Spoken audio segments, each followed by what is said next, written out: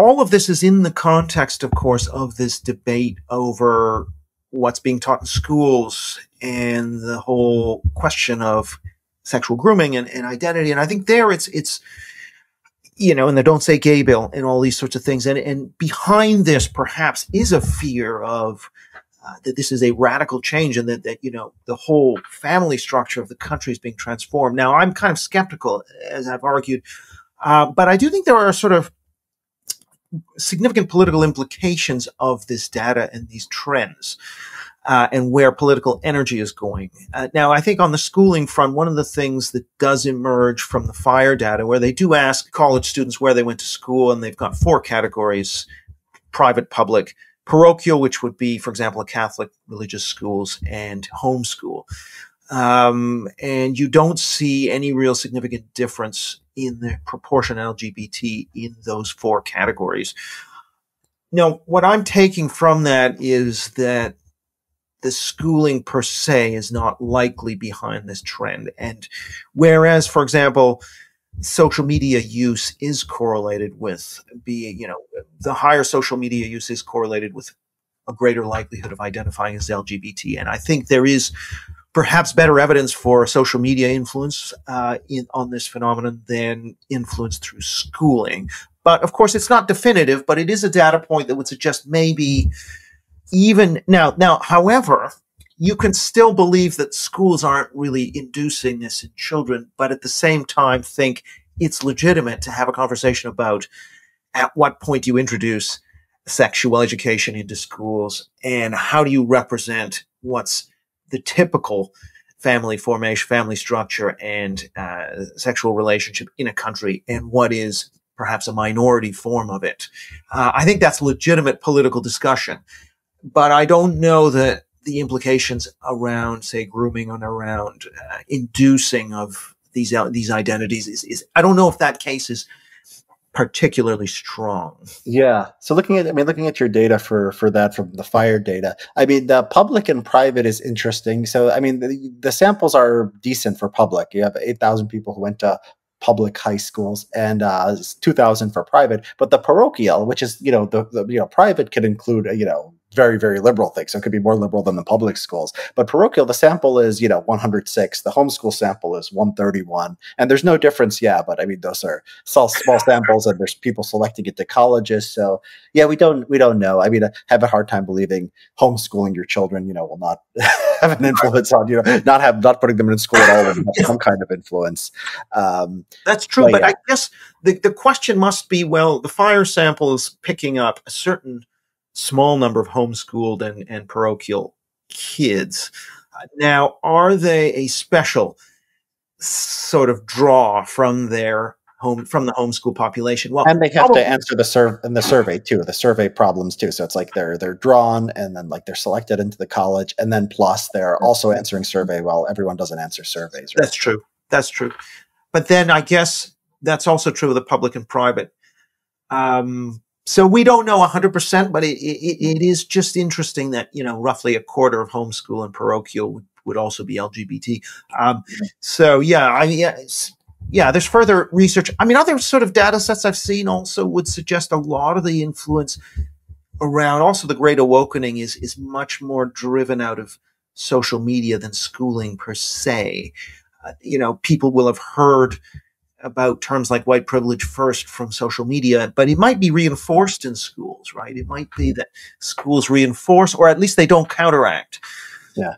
Yeah, Matt Iglesias, you know, made this point in the debate over critical race theory. It's like, we don't actually know, like, we don't have any data that surveys all the public schools and says, you know, they're all teaching whites are racist or they're all teaching critical race theory. We have no idea. And same thing with the LGBT, with libs of TikTok. I mean, they have stuff all day of, you know, these crazy teachers who are, you know, just talking about brainwashing the kids and how much fun it is.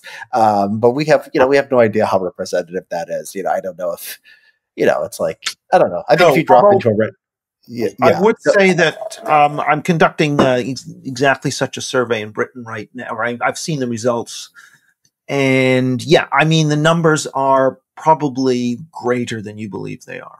As far I'll as just leave it at that. This is not just a few schools.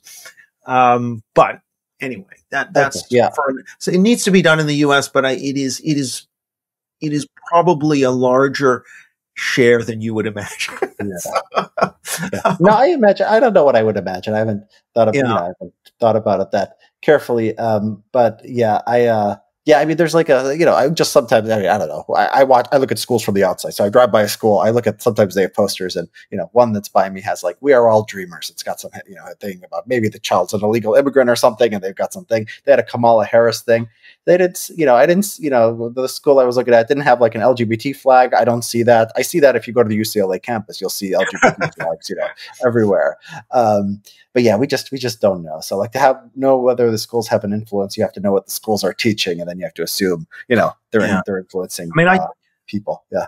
yeah, I think, I mean, my presumption, I mean, from what I've seen, is that their influence is not particularly great. That it's the wider culture through social media that's essentially having the influence. But it's not zero. I don't know. I mean, I think it's something, but it's not zero.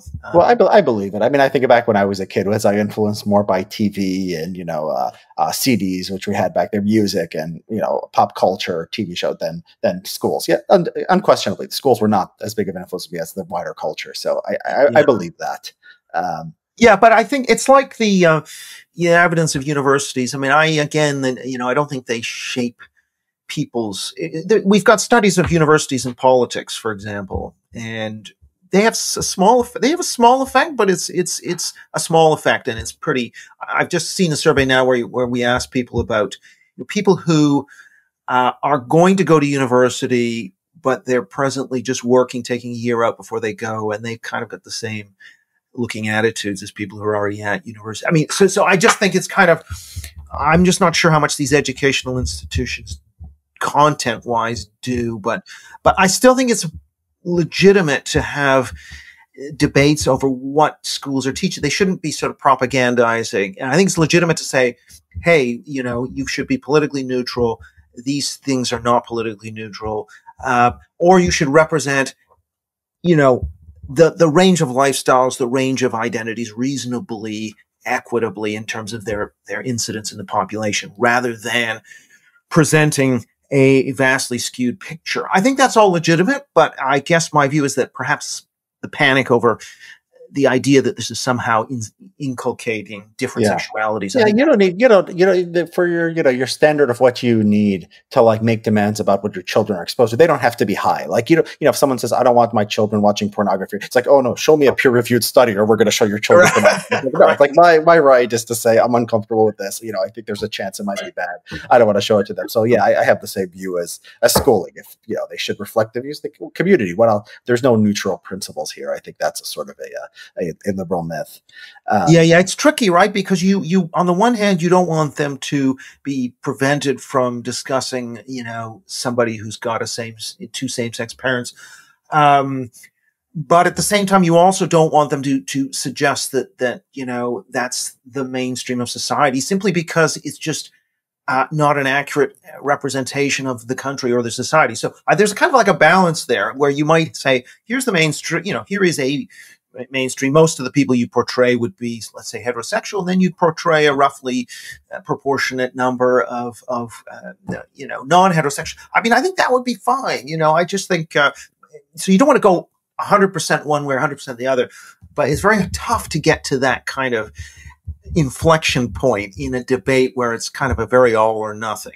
Yeah, I mean, I would let the schools do what they want. I mean, as far as the community do what they want, as far as the schools. So, if they want to say, if there's people who have a religious view, and we're not supposed to teach religious doctrine, but if they have the view that homosexuality is wrong, I don't think that they have to show, proportionate, 5% or 2% of the population is gay. I don't think there's any moral obligation. 7.1. Yeah. Yeah, I don't think depending on which data you use. Yeah, exactly. Yeah, so even that is controversial. How you gonna get proportionate? We just talked about how hard it is to figure that out. So, yeah. Okay, great. All right, yeah, this is a big topic. I mean, we're recording this before the report is out, but I'm sure it's going to get a lot of attention, and it's going to be very interesting to people. And I think the headlines here are. The behavior hasn't changed as much as identity. It's concentrated on the left. It's related to mental illness. trends may have peaked, and the census data. That's a huge one. I mean, it's probably not 25%. So Right. rest easy. It's not 1 in 4 kids. It's 1 in 10 or 1 in 20 or something like that, right? And anything else you would say about this question, because it's an important topic, even if the low end estimates are right. It's still a big change in our culture. Yeah, I mean, I think there's also a question in here about the thrust of conservative activism going forward, for example. And, there has been to what extent are we going to have a conversation about sexuality and LGBT, or to what extent is it going to be more about secular issues around critical race theory, for example? My own view is that those sort of critical race theory questions about history are more important and more consequential, and actually there is where I'm more supportive, for example, of interventions. Whereas I think the LGBT one could be one where, you're chasing something that is really not necessarily that important, particularly long term, because we haven't even talked about these people getting older and, settling down and what's going to happen longer term, right? And if you actually look long term like that, it may be that this fizzles to some degree. So I'm just not sure that it warrants the energy, because any energy you're directing towards one thing is energy you're not really able to direct elsewhere. And I just kind of worry that this could be somewhat of a wasted effort. And that whereas I think the bigger issues are around traducing national history and heritage and, in the schools, and that's probably where you want to focus more of your efforts. But I think it's sort of drifted towards these sorts of questions, which I think is perhaps not necessarily the most productive direction. I don't know what you think of that.